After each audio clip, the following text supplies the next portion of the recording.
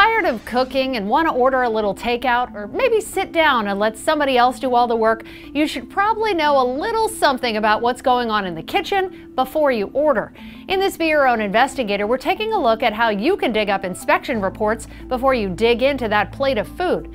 The first thing to know here is that who handles the inspections depends on where you live. Sometimes it's the city health department, sometimes it's the county, and in some areas it might even be the State Department of Health.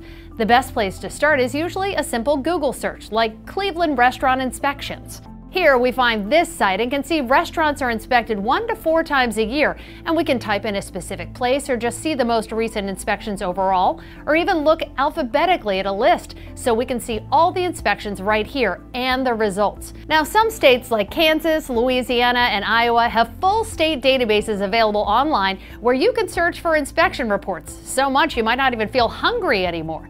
For example, in Iowa, you can look up restaurants, food processing plants, hotels, and motels across the entire state right on this site. You might have a specific place in mind to look up, or you might just want to see all of the reports in your city. You can see if there were any violations, what they were, and how the restaurant or hotel fixed the issue.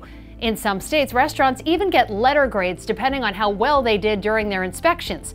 F's here mean the same thing as they did in high school, and it's not good. In some places, it's also possible to look at inspections done in grocery stores, school cafeterias, food trucks, or stadium concession stands. If you're having trouble finding what you're looking for, call your local health department and they should be able to help you.